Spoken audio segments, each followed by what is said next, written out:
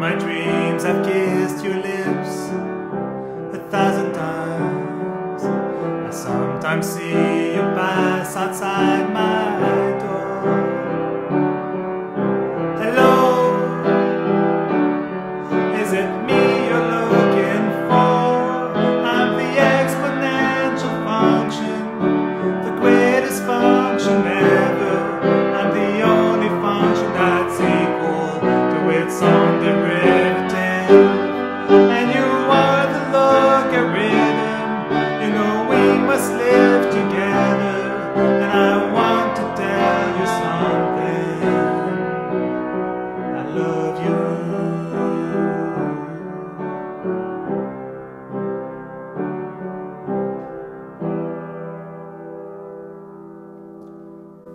So the exponential and logarithms are truly beautiful. So that's what we're going to study in this video: exponentials, logarithms, and their derivatives. Okay, so let's start with exponential functions. Now you've probably seen those before, so what I'll do here is just briefly review what they are and their main properties. So an exponential function is a function of the form a to the x for some positive constant a. So this is different from x to the n. You see now that x is actually in the exponent. Okay, and they satisfy a whole bunch of properties. For example, a to the exponent of x plus y is the same thing as a to the x times a to the y. A to the x minus y is the same thing as a to the x divided by a to the y. A to the x to the exponent y is a to the x times y. And ab to the exponent x is a to the x times b to the x. So you've probably used these properties many times before. What's important here is that a and b are positive numbers, otherwise some of these properties may not hold. So what do exponential functions look like? So they all have very similar properties. First, so they're all functions of the form a to the x, so they will all go through the point 0, 1. Also, you can see that, well, the domain is always the same. It's always all real numbers because a to the x is defined for any real x. But the range will be all strictly positive numbers because a to the x for any finite x will always give you a positive non-zero number. Okay, so this is true for any exponential functions. Now I've sketched a graph of a number of those here. So this one's pretty boring. This is 1 to the x. This one is 2 to the x, and this one, the red one, is 2 to the x, 3 to the x. And there's a special choice here, which is the green one, special choice of base. So what is this choice? So this is the choice of base such that the slope of the tangent line at the point 0, 1 is exactly equal to 1. Alright, so we can, there is such a choice. You can in fact prove that there exists such a choice of base. It is super important, very, very important. It's denoted by the letter E, and the actual value, which you can calculate as we will see later, is something like 2.71828 or whatever. And the function e to the x is called a natural exponential function. This is the nicest, most beautiful function ever. You will love it. It's great, it's easy to deal with, and it's super important in mathematics. Okay, let me now introduce logarithmic functions. So what are those? Those are the inverse functions to the exponential functions. So the logarithmic function with base a, which we denote as log and base a of x, is the inverse function of the exponential function a to the x. If you recall the definition of the inverse function, what that means is the following statement: x is equal to a to the y if and only if log and base a of x is equal to y. So in other words, log and base a of x means that you're looking for the exponent y such that a to the y equals to x. Another thing we know about inverse functions is that the domain and the range are exchanged.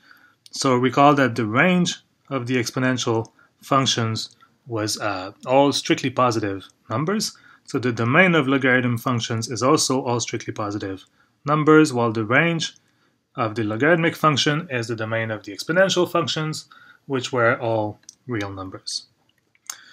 Okay, and we also know from inverse functions that if you start with x, apply a function, then its inverse, you go back to x, as long as x was in the domain of the function. So in this case, if we apply the exponential, then the logarithm, we go back to x, as long as x is in the domain of the exponential function, which is all real numbers. On the other hand, if you start with x, apply logarithm, then exponential, we go back to x, as long as x is in the domain of the logarithm function, which is all strictly positive numbers. And logarithms satisfy some nice properties. So these are exactly analog of the properties for exponentials. In fact, I'm not going to prove these properties, but you can prove them just starting from the corresponding properties for the exponential functions. So the logarithm of the product of two functions is always the sum of the logarithms. Logarithm of a quotient is the difference of the logarithms, and logarithm of x to the r is always equal to r times the logarithm of x. So it basically brings down the exponents. So what do logarithmic functions look like? So recall that the graph of an inverse function is given by reflecting with respect to the y equals x axis. So if you sketch the graph, for instance, of the exponential function e to the x and reflect about the y equals x axis, you end up with this graph in orange here, which is the graph of the logarithm in base e of x. And in fact, here I sketched the graph of a number of different logarithmic functions. The blue one is logarithm in base 2, orange one is logarithm in base 3, and the green one is the logarithm in base e of x. So one thing that you see is that they all go through the point 1, 0, which makes sense because all exponential functions go through the point 0, 1, so this is exchanged by reflection with respect to the y equals x axis.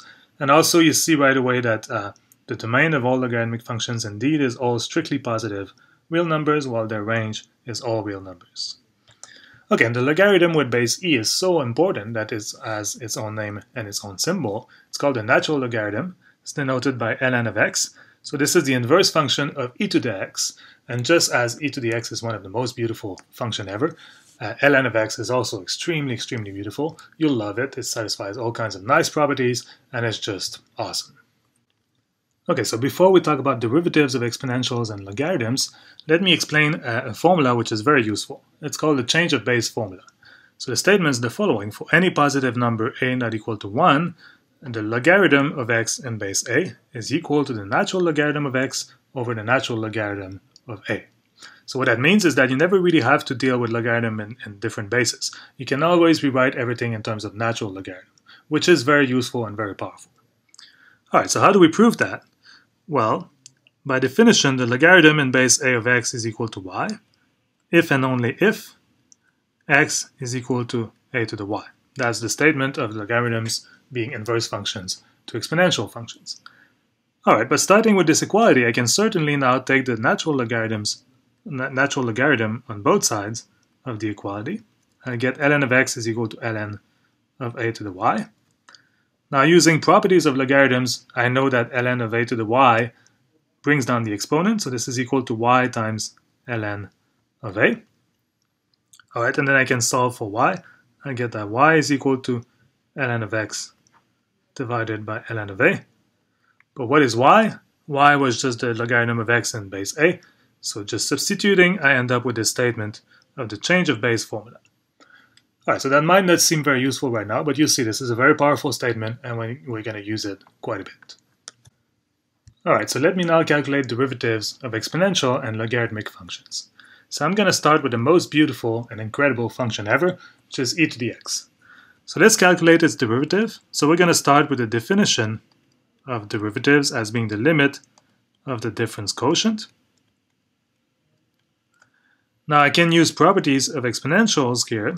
So e to the x plus h is the same thing as e to the x times e to the h. And I see that I can factor out e to the x from the numerator. So I end up with this expression.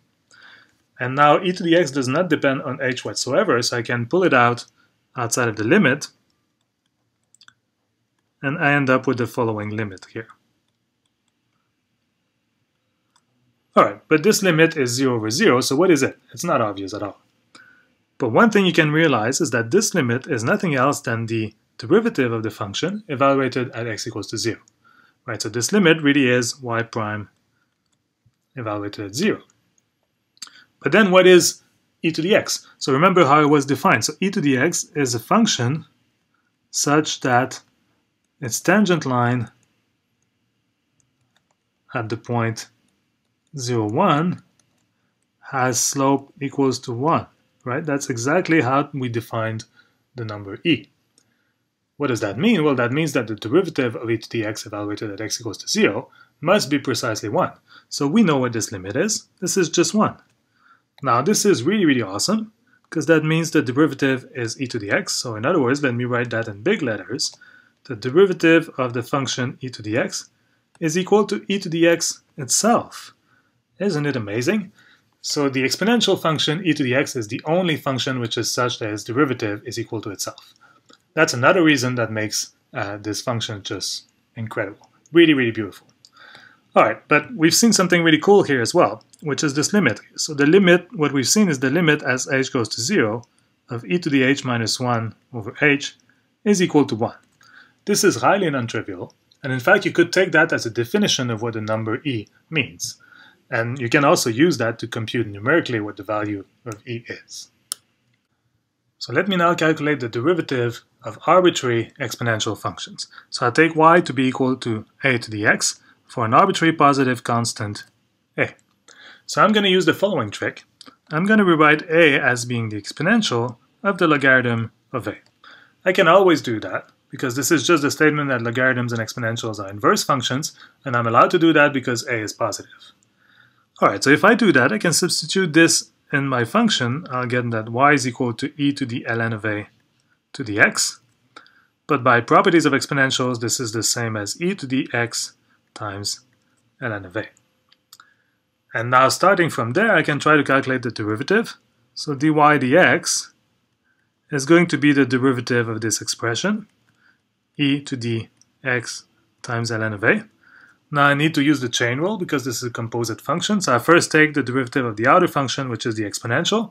But remember, the derivative of e to the x is e to the x itself. How beautiful is that?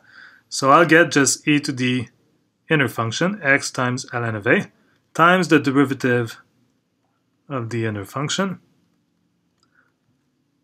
But this is just a constant times x, so I get e to the x ln of a times ln of a.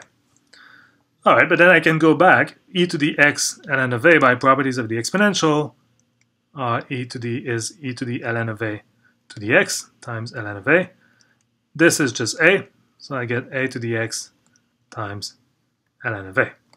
So in other words, I end up with the statement that d dx, the derivative of an arbitrary exponential function, is equal to the function itself, but now times the natural logarithm of the base.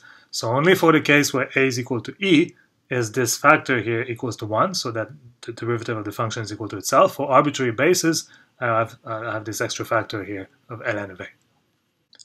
But what about logarithms? So I'm going to start by calculating the derivative of the natural logarithm because it's just so nice, like the exponential function e to the x. So how can I calculate that? Well, recall that the definition of the logarithm is that y is equal to ln of x if and only if e to the y is equal to x. That's the definition as an inverse function for the exponential function. But this is now a relation between y and x, and that's what I'm going to use to calculate the derivative using implicit differentiation. How can I do that? Well, I'm going to take the derivative on both sides of the equation with respect to x using the chain rule because y is itself a function of x. So what will I get? I get on the left-hand side d dx of e to the y, the right-hand side d dx of x. On the left-hand side, this is e of a function, so that's a composite function, so I use the chain rule.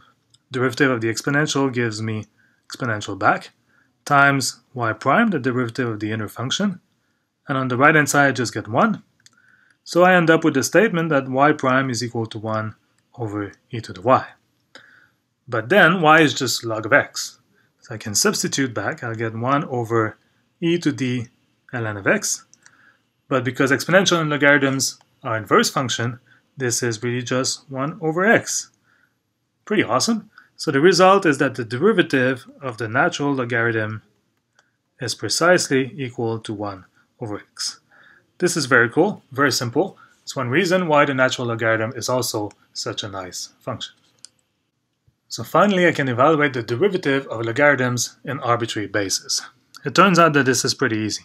What I'm going to use is the change of base formula that we proved earlier on. So what was this? This was the statement that the logarithm of x in base a is equal to the natural logarithm of x over the natural logarithm of a. So I can use that to calculate the derivative directly. So the derivative will be equal to the derivative of the right-hand side. But ln of a is just a constant, so I can pull it outside of the derivative. And I've just calculated that the derivative of ln of x was equal to 1 over x. So I end up with the result 1 over x times ln of a. So in other words, d dx of the log of x in base a is equal to 1 over x times ln of a. And you see that indeed if the base a is equal to e, then ln of e is 1, so I recover the result for the natural logarithm that I just calculated. Alright, so let me end this video by summarizing derivatives of exponentials and logarithms. So first, the derivative of e to the x is equal to e to the x itself, which is just awesome. It's the most beautiful formula ever. On the other hand, the derivative of a to the x is equal to a to the x, but times the natural logarithm of a. And the derivative of the natural logarithm of x is equal to 1 over x, which is also very beautiful, while the derivative of the logarithm of x in base a is equal to 1 over x times the natural logarithm of a. So these are very, very important formula. You need to know them, so if you don't know them already, you should probably memorize them.